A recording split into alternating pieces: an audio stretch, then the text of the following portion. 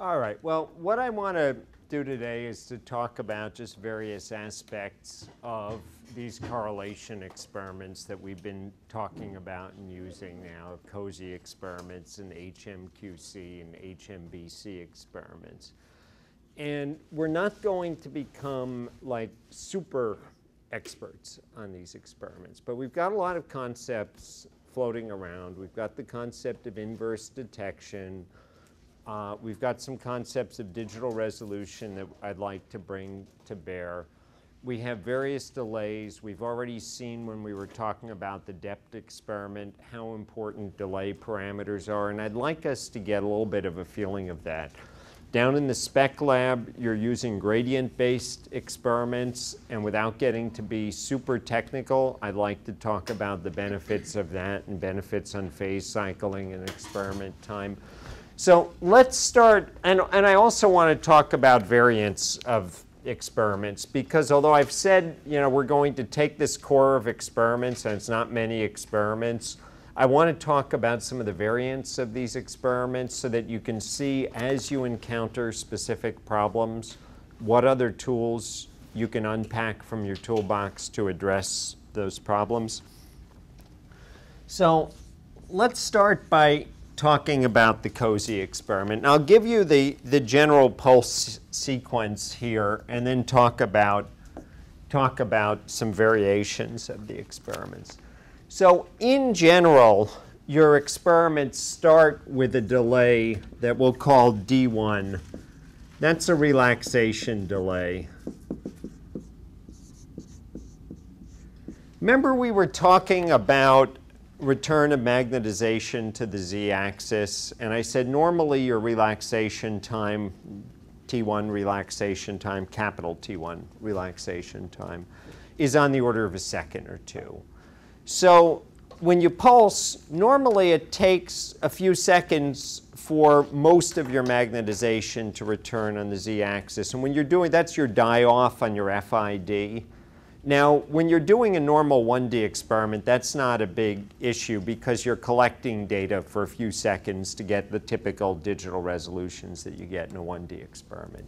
Your 2D experiments, there's an inverse relationship between the amount of time you're collecting data and your digital resolution, and that's kind of your uncertainty principle. That's gives you your, how accurately you can know your peak positions. In a 2D experiment, you don't generally need super high digital resolutions. Your acquisition times are typically shorter, like 0.17 seconds for, say, a typical COSY experiment.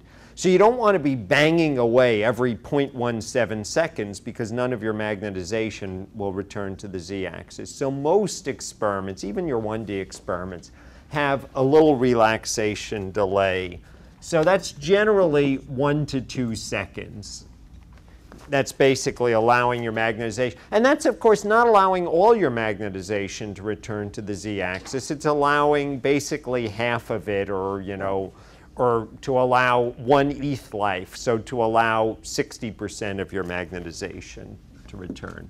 All right, so your pulse sequence is going to run through a relaxation delay, then pulse, then you wait, and you wait T1, that's your time. You increment this time, and you increment this time up to 1 over your sweep width in the F1 dimension. So we'll call that SW1. And remember, we talked about the two-dimensional Fourier transform, where you're Fourier transforming with respect to both the non-real dimension to the incremented dimension, the F1 dimension, and the F2 dimension. So you're going to get periodicity from this weight, just as we see a periodicity in the FID. So then, like most 2D experiments, the general gist is pulse wait, pulse observe, sometimes with multiple pulses, but remember that's my general sort of simplified thing. Observe, and that's your T2. And then when you Fourier transform and you get your 2D spectrum, this is the F2 axis, this is the F1 axis. So remember, the real axis, the real one for each FID is the F2 axis, and then this one is coming from your incremented time here.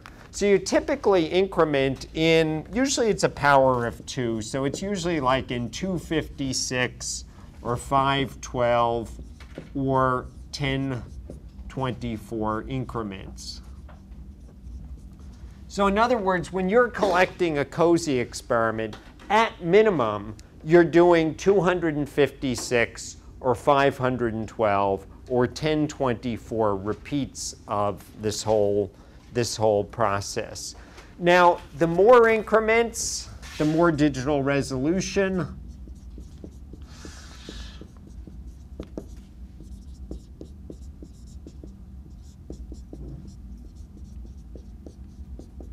In F1. So if you have 256 increments, and let's say F1 is 6,000 hertz. In other words, let's say it's 12 ppm on a 500 megahertz spectrometer, that's 6,000 hertz. Then your digital resolution in F1 is going to be 6,000 divided by 256. In other words, your digital resolution is going to be about 20 hertz. That's pretty coarse because you think of, say, a typical multiplet like a triplet, and let's say your coupling constant is 7 hertz. So your multiplet is 14 hertz wide. So basically, that's sort of the bare minimum on digital resolution, because your digital resolution is going to be on the order of like 20 hertz there. Now, there are various tricks with zero filling. So even if you don't, so if you collected 1024 increments, you'd say, okay, my digital resolution would be 6 hertz, right? It would be 6,000 divided by 1024 is 6 hertz. So that's sort of more like a typical peak size. So some of the tricks you can use are zero filling, which adds data points artificially but doesn't actually add new data, which can tighten up your digital resolution. Typically, that's being done downstairs. So typically, you're at least zero filling to 1024 to sort of artificially get your digital resolution to about 6 hertz in this dimension. All right, I want to talk about, we'll talk about the time for this experiment in just a second. I just want to talk about some variations of the COSY experiment. And so there's a variation called a long-range COSY.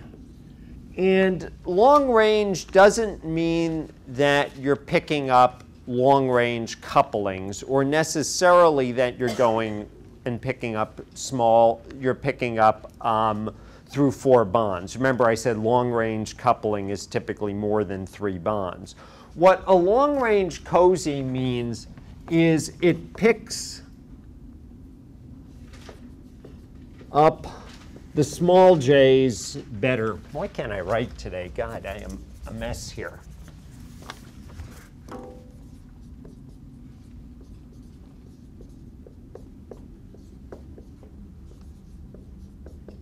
We've already seen this problem in COSY. COSY is great if you have tall peaks. It'll pick up any coupling. You know, heck, if you've got methyl singlets that have invisibly small coupling, you may get a cross peak over them from a tall methyl singlet.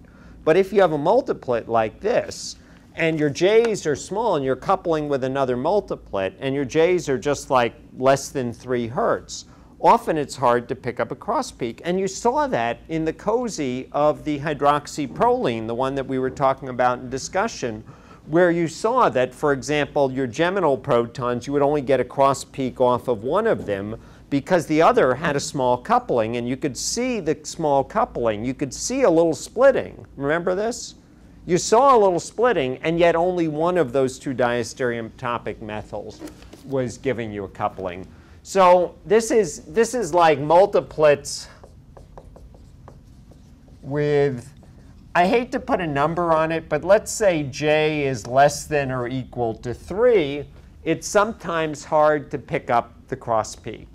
And so a long-range COSY adds an extra delay. It's a fixed delay that gives these J's better. And so the sequence is just as we saw before. It's D1, pulse. D1 is as above. Pulse, T2, T1, so these are just as before. But now you add one more fixed delay, we'll call it D2.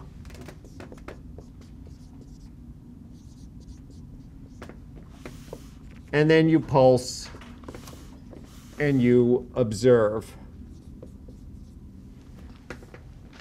And what the fixed delay does is it makes the experiment pick up these small j's better. Now there's a price. You say, why don't you use it all the time? And there's a small price that you pay. Your fixed delay is typically, let's say, 100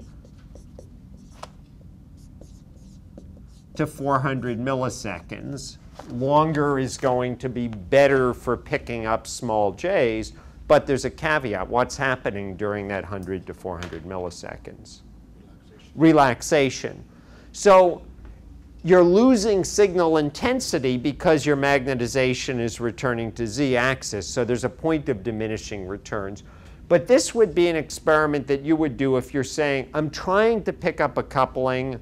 I'm not seeing it in my COSY. I think it's there. I'm confused about my connectivity because of this. And usually the places that you're going to see it are places where you have, say, a methine and you have bad geometry to, say, another methine proton. Because, you know, if you have a methyl group, a CH3CH, you'll always have a good coupling. You'll always have a good coupling with CH3CH because the methyl is always going to have one or two protons that have a decent geometry to give a decent J. And a CH2, these are all going to be okay typically, although I guess we actually saw one in the constrained 5-membered ring where you didn't get one of your cross peaks, and you might have wondered. But when you start to have like a CH next to a CH2 or next to a CH,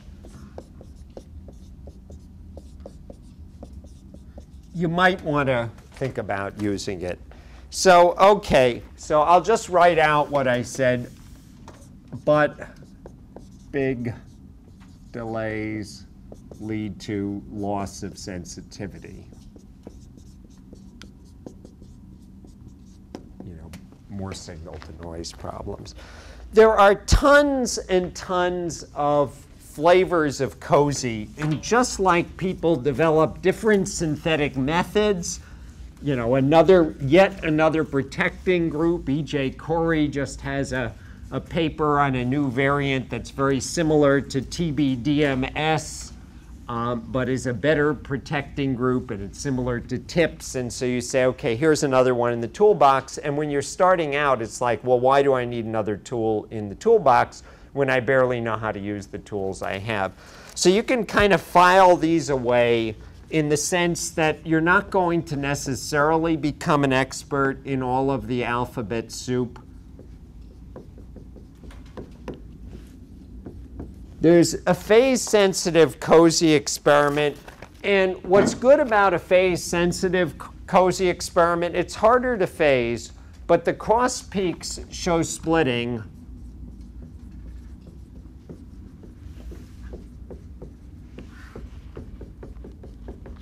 And so from that experiment, you can extract your J's.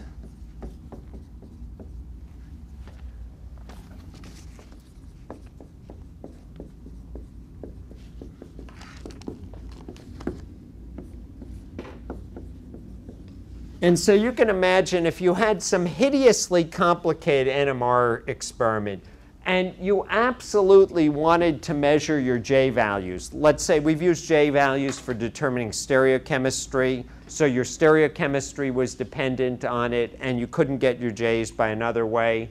This might be a nice way to get your J values out of it. Now, there's another experiment that's very popular. It has never been part of my personal repertoire, although now we're starting to think about using it. It's called a double quantum filtered COSY, DQF COSY. It's a very popular experiment. I just personally don't have a lot of good things to say about it.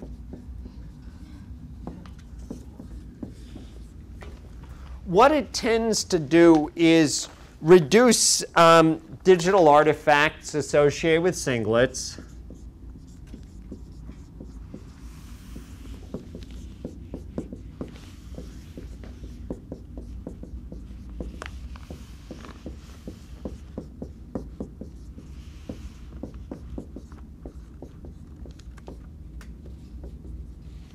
So for example, if you have a big methyl peak or a big tert-butyl peak in a COSY, sometimes you get this stripe of T1 noise, this stripe. It's like a cruciform pattern off of that peak. And this can reduce some of that. It can also reduce crowding around the diagonal. Let's say help show cross peaks close to the diagonal.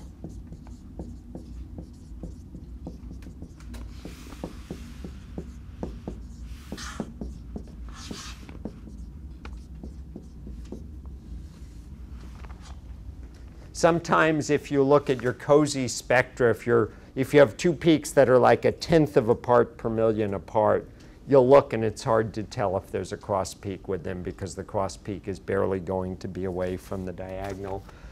There's a variant of the COSY called a COSY 45. So we've been talking about all of these pulses here. The pulse doesn't have to be a 90-degree pulse. It doesn't have to drag all your magnetization down into the XY plane. You can give a pulse that's weaker that only knocks half of your magnetization down to the XY plane. Remember, knocking all your magnetization to the XY plane means equalizing the alpha and beta populations. Giving a 45-degree pulse means only putting part of your magnetization in the XY plane, only partially equalizing, only reducing the difference between alpha and beta states. You get faster relaxation. The COSY 45 experiment uses a 45-degree pulse.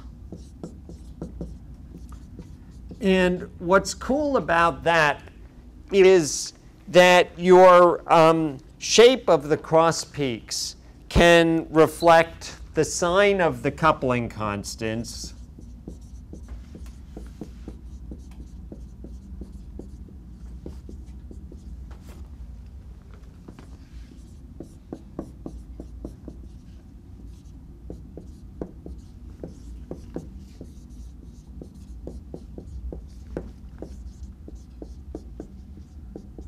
The shape, instead of becoming a square, it's kind of an oblong shape, and the oblong shape can point either to the left or to the right, depending on the sign of the coupling constant. Why might you care about that? Why would you care about whether you were picking up a positive coupling or a negative coupling or telling those apart?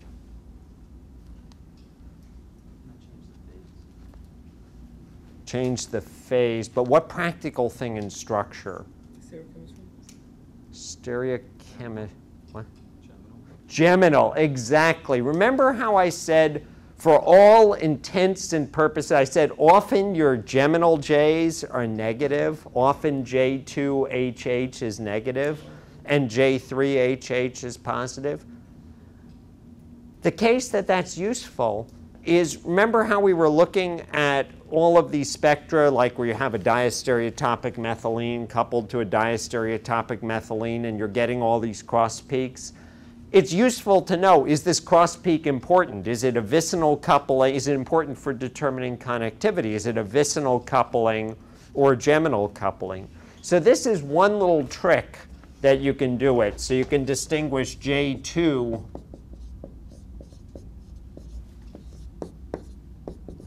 HH from J3HH. So this is one little trick where you can look and say, oh, this cross peak is telling me about connectivity. This is just telling me a geminal. In a way, you can say it's redundant with the HMQC experiment because you'll know your geminal partners from the HMQC experiment. Now, it turns out that Phil Dennison is actually not doing a COSY 90. COSY 90 would be a traditional COSY where you're pulsing your magnetization down all into the XY plane. He's giving you a 60-degree pulse which allows faster cycling because you don't have as much relaxation that has to occur, and it gives you a slightly cleaner diagonal. So the COSYs that we're getting down in the spec lab are actually really nice, which is one of the reasons why I'm not a huge fan of the DFQ COSY. Anyway, those are some minor variants of the COSY experiment. I want to talk to you about one that really is important, and I think you'll appreciate the benefit of it since you're all doing the practical component of the course and you're actually using this technique. So two big advances in NMR that have occurred in the past couple of decades. One of the advances was inverse detected experiments. That's our HMQC, and we've talked about, and I will talk again about the faster data collection of that experiment because you're doing inverse detection. You're detecting protons on the F1, on the F2 axis. The other big advance was gradient selected experiments. So the GS COSY or G COSY, you'll see it written both ways, uses gradients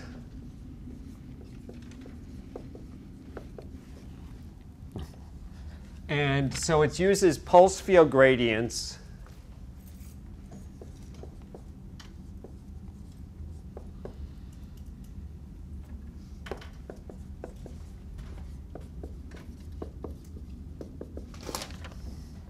and does a couple of things. The most important practical thing is it eliminates the need for phase cycling.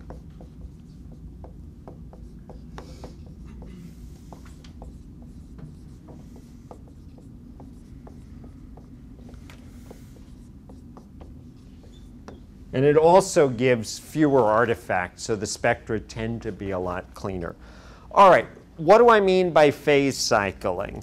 All right, in a regular 2D experiment, in a regular COSY, you need a minimum of 4 different pulses to eliminate artifacts. So remember how I talked about pulsing on the x-axis and driving our magnetization into the xy plane on the y-axis? In reality, you do your experiments in sets of 4 typically. You apply a pulse on the x-axis, it puts your magnetization on the y-axis. You apply a pulse on the y-axis, it puts your magnetization on the negative x-axis. You apply a pulse on the negative x-axis, it puts your magnetization onto the y-axis. You apply a pulse. Anyway, you go around, you do basically 4 pulses. Regular COSY is 4 sets of pulses. So in other words, x, y, negative x, negative y as a set. And that's called phase cycling to do all of that. Now let's think about the math of a minimum COSY experiment with phase cycling. So a minimum COSY experiment with phase cycling, we call this NS equals 4. When you're doing your 2D experiment, you've already seen your NS parameter, right? And the more you do, the better the signal-to-noise ratio, but the longer your time takes. So remember I said that we're typically doing a minimum of 256 increments. So we'll say NS equals 4, 256 increments. Let's say we're doing a D1 of 1 because 1 second, because you're not just banging away on the thing. And then let's say you're doing an acquisition time, AQ, of 0.17. How did I get that number? Acquisition time is equal to the number of points in the time domain divided by the sweep width. So this is the total number of points. So let's say we do 2048 points total That's going to be real and imaginary points. So I'll say in the time domain. So when you Fourier transform that, you throw away the imaginary half. That's 1024 points in the frequency domain.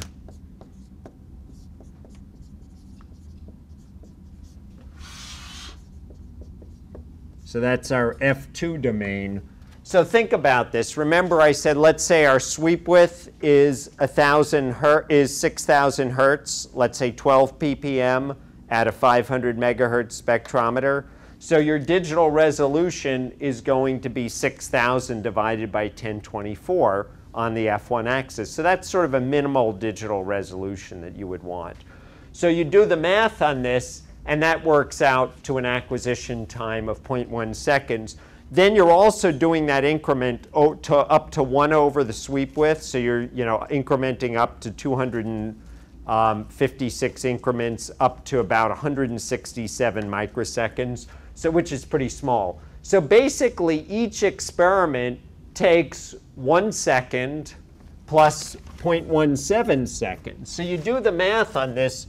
4 times 256 times 1.17 seconds, and the minimum time is 1198 seconds. It's actually a little bit more because you've got that up to 167 microsecond increment, but right, that's off, very, very small.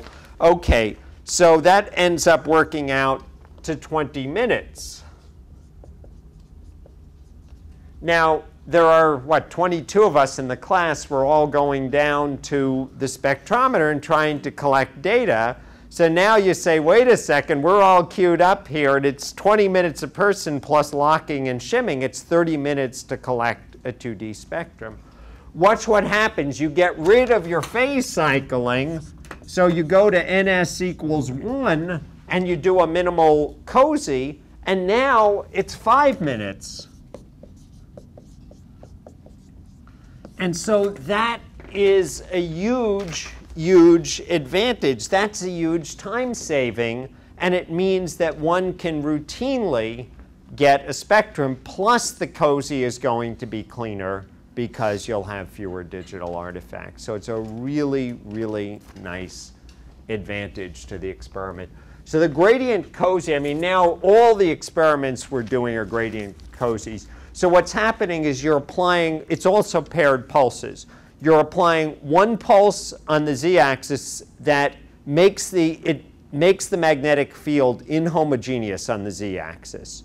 You are varying it by some number of Gauss per centimeter, like 10 Gauss per centimeter or 30 Gauss per centimeter. In other words, you pulse, and at the bottom of the NMR tube, you feel a stronger magnetic field than at the top of the NMR tube. That screws up the magnetic homogeneity, but it does so in a systematic way. Then, partway through the experiment, you pulse again, which flips the screwing up of the magnetic inhomogeneity. So now the top gets a stronger magnetic field than the bottom. And that ends up getting rid of a lot of the artifacts and a lot of the need for phase cycling. So most of the gradient experiments require either a minimum NS of 1 or 2, or in some cases 4, but it means it cuts down your experimental time a lot and gives you a lot cleaner spectra. I guess the other big advantage, and I'm not, the advantage that many of you have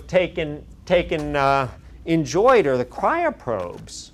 So the noise on the cryoprobe instrument, where the probe is being cooled to reduce electronic noise, is hugely lower. The signal-to-noise ratio in a standard experiment on that machine is like 4,000 or 5,000 versus like 1,000 or 800 on a typical machine, meaning you're getting 5 times the sensitivity, which means you could use 5 times as dilute a sample, or if you were sample limited, you could do the experiment 25 times faster, because remember, the amount of data you have to do for signal averaging goes as a square root. So in other words, to get twice the signal to noise, you have to collect 4 times as much data. So that's another beautiful, beautiful experiment. All right, let me I want to talk about the experiment that I told you about before, but we didn't do. And I want to talk about the differences between a het core and an HMBC, and then show you some of the real issues that are involved. So the het core experiment is the older experiment. Both of them, both the het core and the HMQC, are heteronuclear correlation experiments. The het core is the older experiment. It's the carbon detected experiment. So on your proton channel, you're going to start with D1, which is your same relaxation delay, because you're always going to be repeating these experiments, pulsing and pulsing and pulsing. You're going to hit with a 90-degree pulse. You're then going to wait your time increment, so it's T1 divided by 2. And so at that point, remember, we're incrementing this. This is just like the COSY. This is going to be the time that's going to give you your resolution, your sweep width. You're incrementing it up to 1 over your sweep width in the F1 dimension on the experiment. Then halfway through, so at this point, after we've waited, you're going to start your carbon channel up, and you're going to apply a 180-degree pulse to the carbon. You're then going to have your incremented time again. So collectively between these two, you're incrementing to 1 over the sweep width in the H1 dimension, in the proton dimension. Now you have a delay. OK, and this delay is important. So this delay is so this is D2, and you're going to choose the delay to be 1 over 2 over your, pardon me, J1 CH.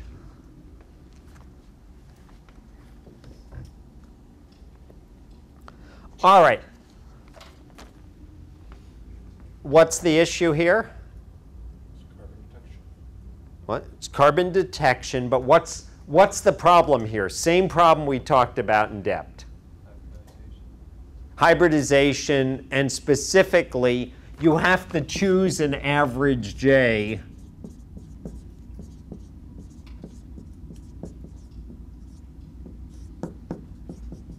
So for example, let's say I'll say 145 hertz, right? Because an sp2 hybrid J1CH is on the order of 160 hertz.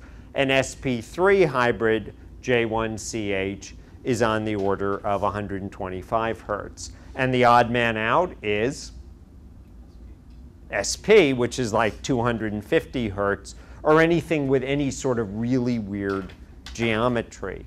So in all of these experiments, you're making some compromises, and when the experiment doesn't work quite the way you might have figured, it's often that. If you noticed on that 5-page sheet, the het core HMQC, I don't remember which it was, I think it was an HMQC experiment, for that E9 compound on the 5-page sheet. Remember you were doing a COSY and a het core on it? Or that the alkyne didn't come through properly. And the reason the alkyne didn't come through properly is one size does not fit all. OK, so after your D2, you apply a 90-degree proton pulse, and you apply a 90-degree carbon pulse. Then you apply a D3. You wait D3. D3 is just another delay. It's just 1/3 of J1CH. Then you turn on your broadband decouple, and concurrently you observe.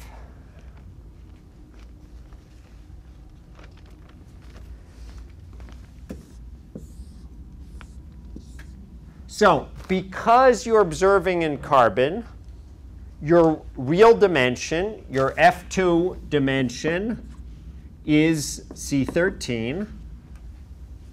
And your F1 dimension is H1.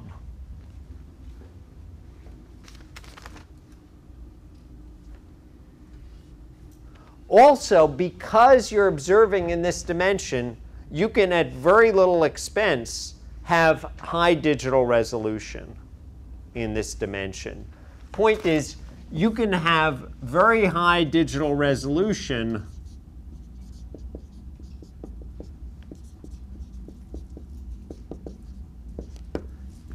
in the carbon dimension. And that's beautiful, because carbon is the one where your peaks virtually never overlap unless you have symmetry. Because in a typical carbon experiment, even if your peaks, I think you've already seen this on the homework problems, and you'll see this on others, even if your peaks are just a couple of hundredths of a ppm apart, you typically can see two distinct C13 resonances. The C13 resonances are just a couple of hertz wide. Your C13 is about 100 hertz per ppm or 125 hertz per ppm at a 500 megahertz spectrometer, which is running at 125 for carbon. So your peaks, even a hundredth of a ppm apart, you can typically, or 2/100ths of a ppm apart, you can see resolved peaks, which is great because there's no guesswork. Now, you contrast this experiment with the HMQC experiment.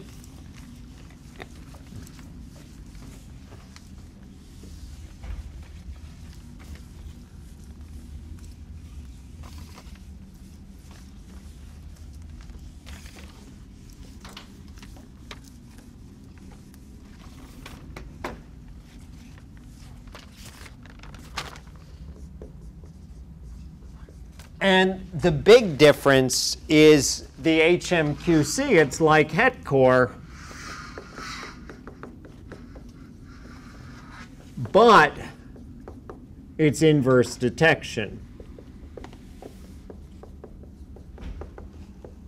And the practical matter is inverse detection because you get advantage of the bigger magnetogyric ratio of protons, the bigger magnetic vector of protons, and the bigger rate of precession of protons over carbon.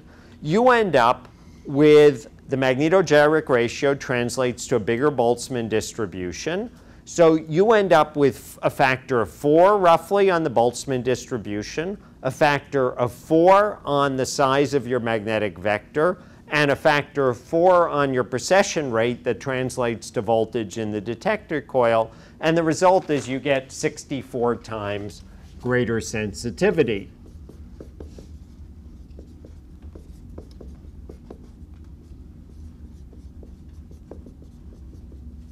In other words, I can get an HMQC spectrum on a milligram sample in the same time that I would need a 64 milligram sample for het core. So the disadvantage is low sensitivity. Or to put it another way, if I had the same sample, I could, in theory, if data acquisition wasn't an issue, I could do it like 400 times less time. Here, in practice, you still have to do your phase cycling in whatever number of increments. Okay, let's look at so I'll say, let me actually put this into concrete numbers. I'll say poor sensitivity leads to hours.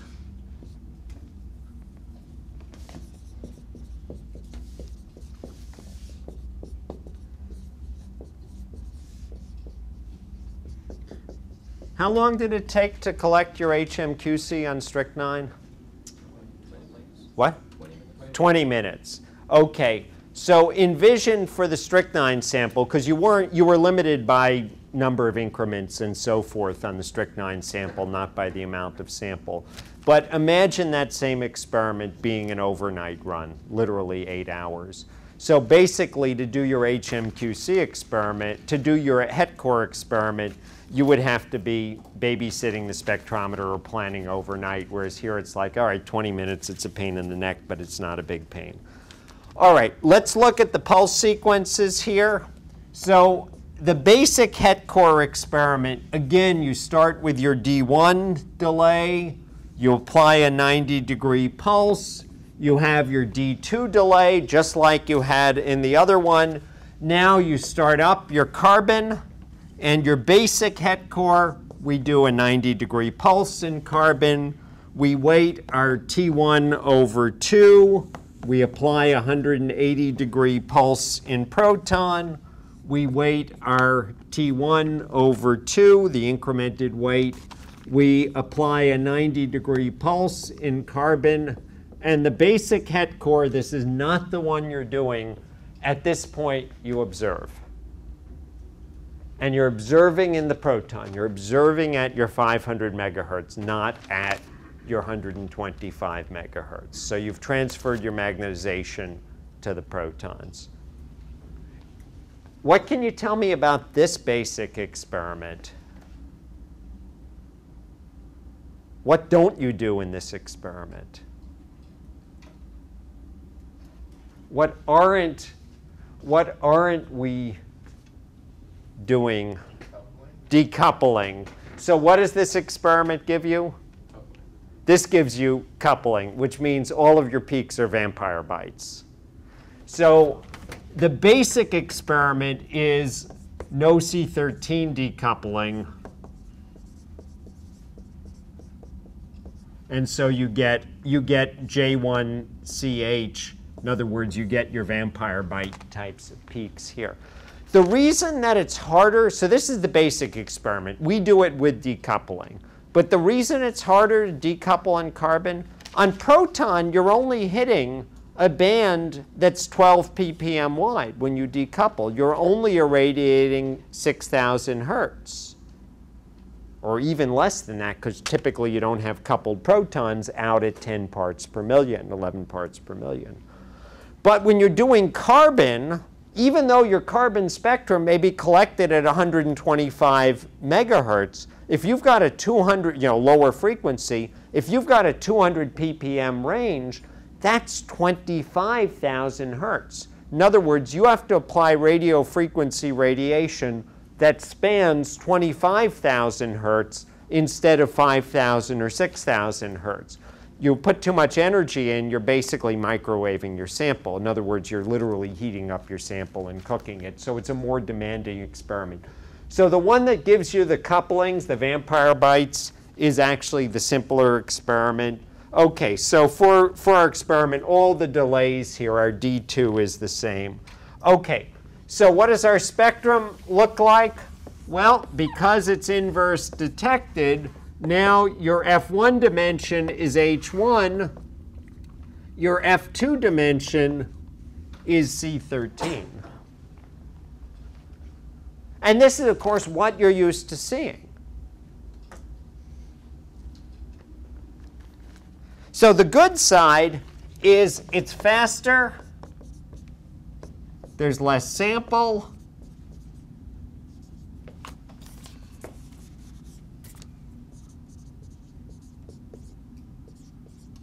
You can do it in 20 minutes. What's the downside? I have a question. You have F2 through C13 on the top here, F1. That's because I'm not paying attention here. Thank you. Yeah, so the real dimension, the direct dimension, so they call the F2 is the direct dimension.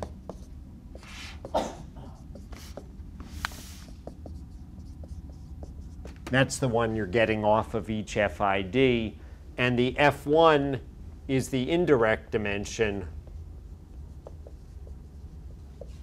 That's the one you're getting from the periodicity of the FIDs as you're incrementing T1. All right. So the downside of this experiment. decoupling, but okay, so this one, there's a variant, so there's a variant with C13 decoupling, okay. And there's a variant with C13 decoupling, and there are variants with pulse field gradients, which generally give a cleaner spectrum. So okay, so that can be taken care of. So you don't need to get vampire bites. What's the disadvantage?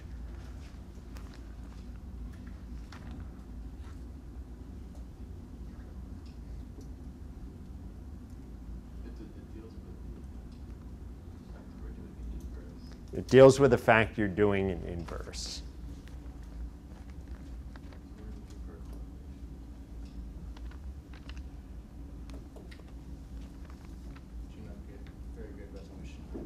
Yeah, and that's it. The killer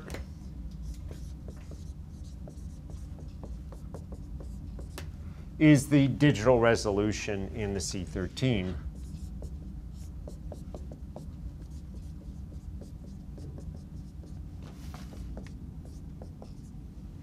So let's come back and say, okay, let's say we do 1024 increments, or we do zero filling to bring our 256, if we're in a rush, to 1024, or 512 up to 1024. And so the killer is, even if you have 1024 increments, so I'll say 1024 increments, let's imagine for a moment that, say, we cover 200 ppm. And so we're talking about, 200 ppm divided by 5. Whoops, I guess I'm doing 1024. And we're still talking about just, what is it, 0.2 ppm digital resolution.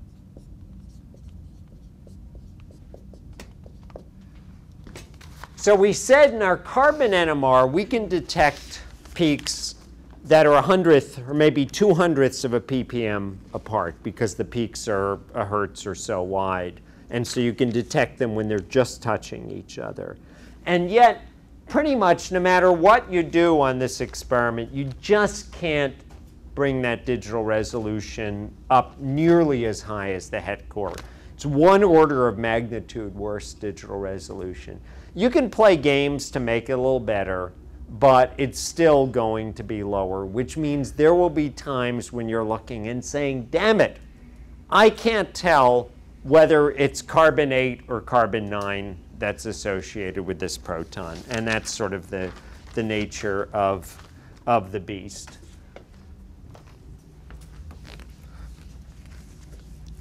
All right, last thing I want to talk about, I think, is HMBC.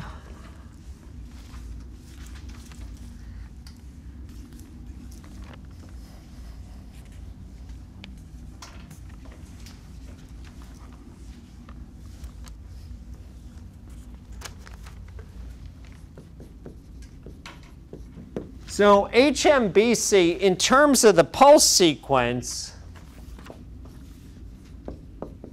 so you know HMBC now. We've talked about it. We've used it. You've learned what it's useful for, right? It's useful to pick up J2CH and J3CH.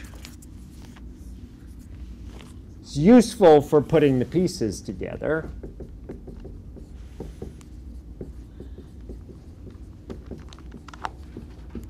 And the pulse sequence is very similar to the HMQC, but your delays are related to 1 over your JCH. So your delays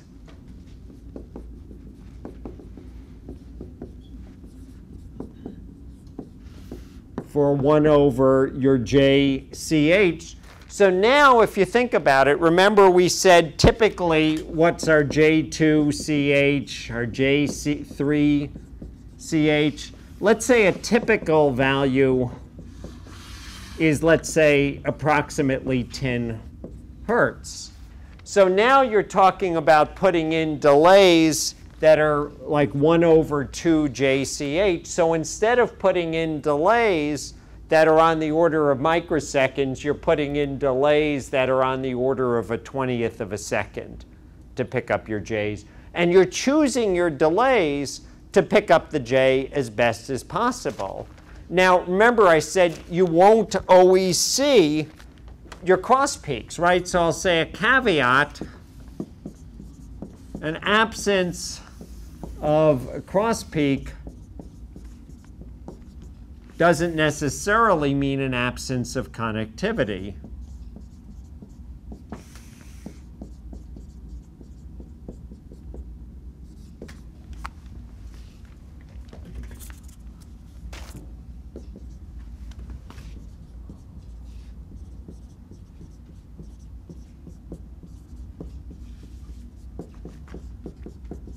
Because your J's can be very small.